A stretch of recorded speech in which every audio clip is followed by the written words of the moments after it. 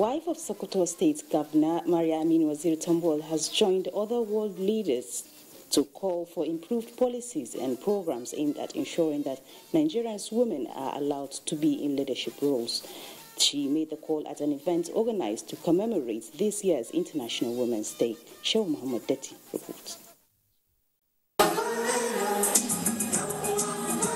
This event, organized by wife of Sokoto State Governor Maria Waziri Tambol, highlighted individual and collective biases against women which fueled gender inequality.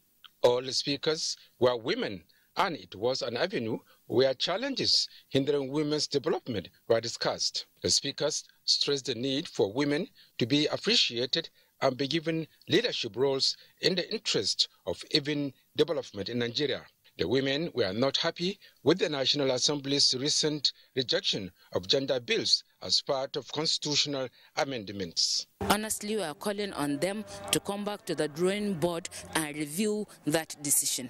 Wife of Sokoto State Governor Maria Waziri Tambol, represented by wife of the Speaker of Sokoto State House of Assembly Fauzia Aminu Manya Achida, call on women to always be assertive, raise good families, search for knowledge, and continue to contribute to national development. The NLC leadership in Sokoto joined the women in calling for more women in political offices for socio-economic development of the nation.